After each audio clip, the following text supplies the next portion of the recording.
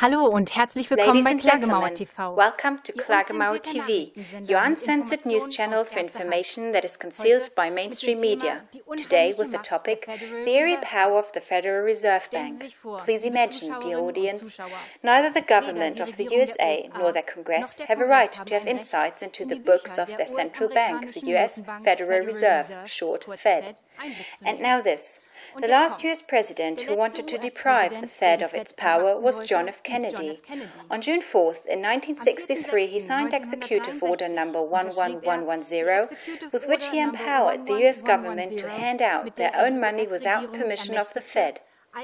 Kennedy was killed on November 22nd in 1963. Officially through a lone perpetrator. His successor, Lyndon B. Johnson, annulled Executive Order No. 11110 as his first official act.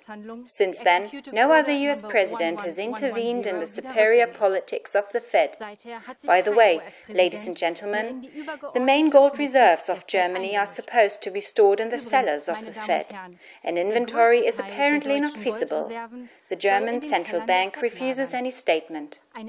And this is just the tip of the iceberg, a small ray of light on this important topic.